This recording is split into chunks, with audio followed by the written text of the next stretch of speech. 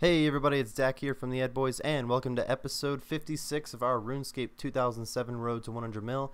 At the end of episode 55, I said I would be finishing up stringing all of these 7,500 U longbows, and I'm doing that right here. We have our last load of longbows to go. After we're done, I'm going to sell them for what I think will bring us to an 87 mil total stack, but we can see for sure because we have them all done now. Here we go, 7,500 U longbows.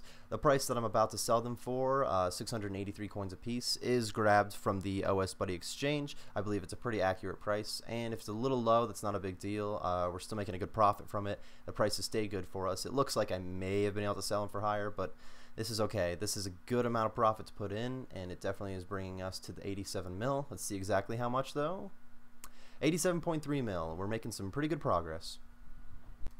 Alright everybody, if you couldn't tell by the title, today's task is going to be Red Chinchompas. This has landed at number 5 on our top 10 list, and I will go over exactly why in just a little bit. But first, I'll explain how many I'm going to do. I didn't really have a solid level goal. I wanted to get a lot of levels from it because I wanted to make some pretty good profit overall. And I was thinking I would catch about 1,500 of these Chinchompas, depending on how quickly they go. I think I can get at least 150 an hour, so that would be 10 hours at that pace, and that seems like kind of a lot, but I'm expecting it to go a little bit faster as I level up. And if that is the number of, or excuse me, the length of time I have to spend on it, it's not going to be that bad because I'm going to make a good profit on it anyways, and I'm always down to make a good profit. So now that I've said that, I will get into the pros and cons, and afterwards I'll give some XP and some GP rates for catching Red Chinchompas. As always, we're going to start off with the cons. The first con that I have on the list would be that it's kind of click intensive. Not to say that I don't like it because it isn't AFK, but there's definitely a lot of clicking going on. If you're not paying attention while you're doing Hunter, it gets slow very quickly. It's definitely a skill that you need to focus on, or your rates are going to lower very quickly. And since I'm at basically the minimum level required to catch these, I definitely need to keep all the speed I can. If I was up in the 90s in Hunter, my rates would be so good anyway that if I didn't pay as much attention, it wouldn't be as negative as it is right now. The other con is that it gets very crowded here. This is a very popular thing to do. There's always people hunting Chinchompas because there's always a use for them, and it's a decent moneymaker that doesn't have that high of a requirement. So it's definitely packed here quite often. It's never horrible. I don't think I ever had a time where I would spend more than 2 or 3 minutes looking for a world to catch them more efficiently. And there's many spots. As you can see, I'm in a different spot right now than I started. I'm just a little bit south, and you can go even more southwest from here, and there's a few more spots that you can catch them. So there's a bunch of different spots in each world. You should be willing to check each of those spots when you hop, or at least the ones that are close to each other, and then if you don't want to take the long run, you can just hop again.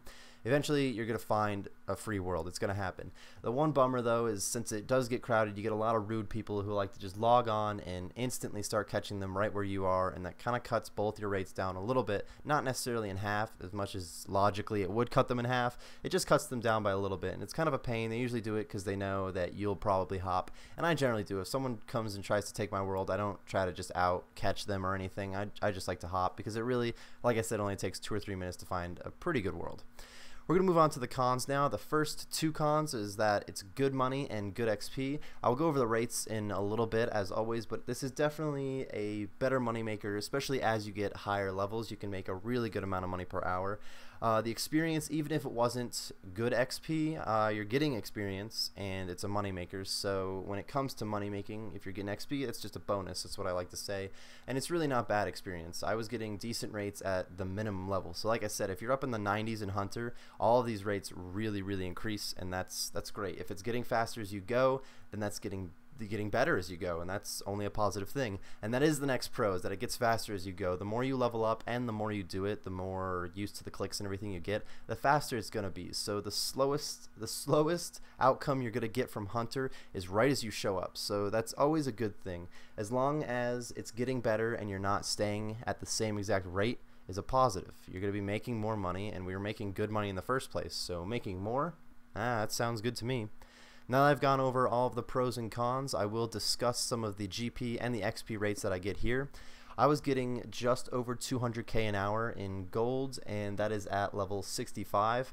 I'm sure at level 95 or even up to 99 it's a lot faster. I can't really give an exact number because I am not that level. I know for sure it would be faster. Logically, that's what happens. You catch them more successfully. And honestly, if you could get up to, let's say, 200 or 250 catches in a single hour, you could be looking at 350 to even 400k an hour profit, and it's really not that difficult to do. So generally, if you're making 350k plus an hour, it's a pretty good moneymaker. Even though I said I'm only making 200k an hour, that's just because I'm a lower level, and I would have liked to get a higher level before doing this, or at least do it long enough to get to a higher level. But if I were to do this until like 90 just to get a good rate, we would already have the 100 mil, and then I wouldn't be able to finish the top 10, and nothing would work out like it was supposed to. So I did do this at kind of a lower level. As you can see, I'm about to catch my 1000th Chinchompa, and I'd like to take a break just to get that milestone. There it is. So I now caught 1,000. That means I'm going to be catching about 500 more. If I change my mind, I will tell you, but I highly doubt I will change my mind. That should be getting me up to 70 or so hunter, which is pretty good. I like getting my hunter up. I'm at 69 right now. I got 99 hunter in RuneScape 3 recently, so I do have to say this is kind of easier for me because I've gotten used to the hunter grind, and I've realized that the hunter grind is one of my favorites, and I don't know why, because I wouldn't put hunter as one of my favorite skills, but training it really wasn't that bad, so maybe I should put it as one of my favorite skills. But it's not like I'm going to 99 right now. We don't have much of a grind, only 500 more Chinchompas. I'm going to get working on that. I've given you guys all the pros and cons and the reasoning why this has landed number 5 on our top 10, so I will see you guys when I'm at 1,500 Chinchompas caught. Alright, I am almost done catching all the Chinchompas. We just have 6 more to catch. It's been going pretty well. I definitely increased rates a little bit. I started off expecting to get about 150 an hour, and that is what I was getting when I started catching them.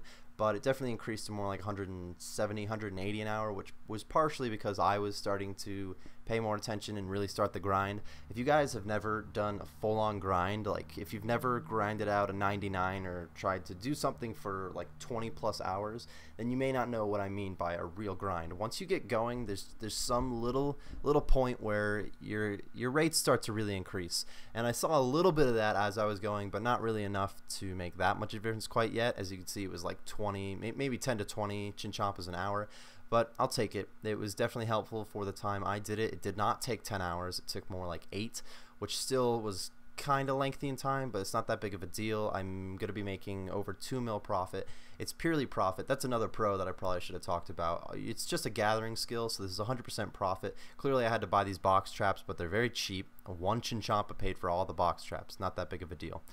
Now that I still have 3 more to go. I'm not at 1,500, but when I get to 1,500, I'm going to be running up to the Grand Exchange to sell them. I might be meeting Fox up there when I get there because I know he wants some red Chinchompas because he's going to be training range soon, and I figure I might as well sell them to him if he's going to be buying them. They are kind of at a higher price right now, which was fairly convenient for me. They rose a little bit while catching them, but these are always at a high price. I've very rarely seen Chinchompas drop down to a very low price to where they weren't that much money.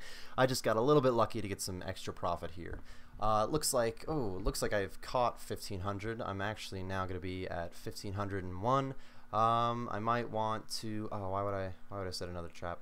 I usually would wait till these 4 traps have a Chinchompa at least attempt to get caught, but I'm just going to pick them up now, run up to the Grand Exchange, and sell them because I'm looking forward to making some profit. So I'm going to meet all of you at the Grand Exchange.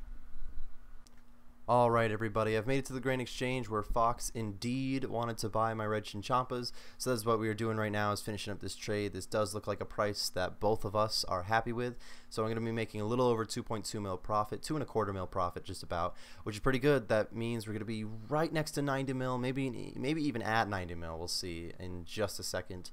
He wants to check if everything's good. It is. We're all good. I'm good with the price as long as he's good with the price. Alright. And now I can run over to the bank quick. Alright, so I'm in the bank going to drop my cash in. I don't think this will get us to 90 mil, but it might. No, 89 mil. 89 point what? 89.5. Alright, so we're pretty close to 90 mil, making some good progress. Looks like next episode we'll be hitting a pretty good milestone. But not to get ahead of ourselves, we're going to be wrapping up this episode buying some Ronars. I am going to be making unfinished Ronar potions, just a little bit because, well, kind of just a little bit. I'm going to try to buy 5,000 Ronars. It's a lot of money for these Ronars, so I would like to do a lot more than this because I would make a lot more money, but I don't really have enough money to drop on Ronars. I was okay with dropping right around 40 mil, so it's going to be a pretty good amount of money. I don't know exactly how much yet, but we will see at the beginning of next episode. I hope you guys enjoyed this one. I know I did, and I will see you next time. I want to thank you guys for watching today's video and helping support the channel. If you enjoyed the video, we would appreciate it if you would hit that like button and tell us what you liked about it in the comments section below. If you're looking for more videos like this one, then go ahead and join the cul-de-sac by clicking that subscribe button and follow us on Twitter at @TheEdBoys. All links are in the description.